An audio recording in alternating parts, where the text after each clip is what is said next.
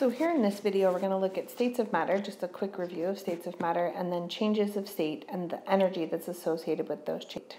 So just a quick review of our states of matter, which you learned all about in grade 9 and then again in grade 10. So solids hold the shape of their container and they have a fixed volume.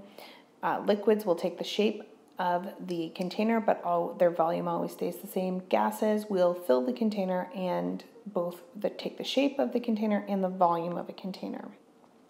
So when particles change state, there's an energy transfer involved, and that's called latent heat.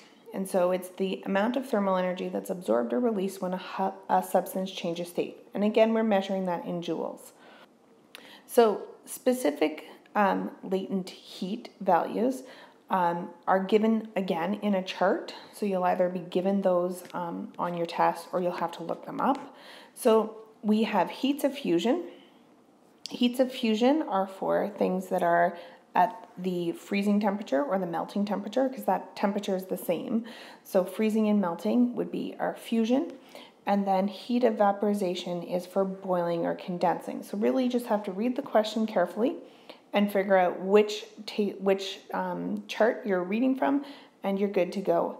And to figure out your energy changes, you just have to take the mass. Again, that's going to be measured in kilograms. And then our latent heat is joules per kilogram. So that way our kilograms cancel out, and that's how we get our value for Q. Just do one quick example. So we have solid gold is often melted.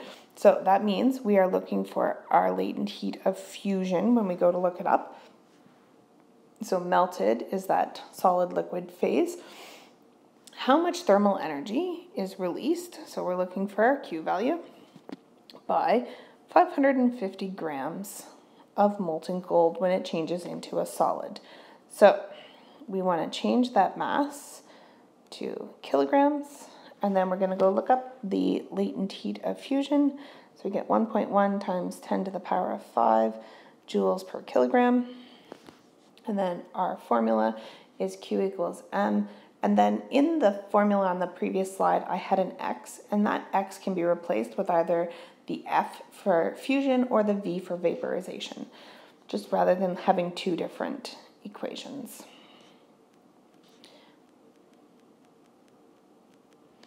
So when you do that, you get 60,500 joules.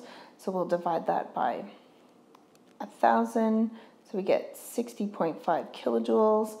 And we need to round that to 61 kilojoules because the 550 probably just has 2 and the latent heat of fusion definitely has 2. So that's really all there is to it. Sometimes you might be given the heat released or absorbed and the mass and then asked to figure out the latent heat of fusion. And then because those are standard values, you can actually use those to identify a substance.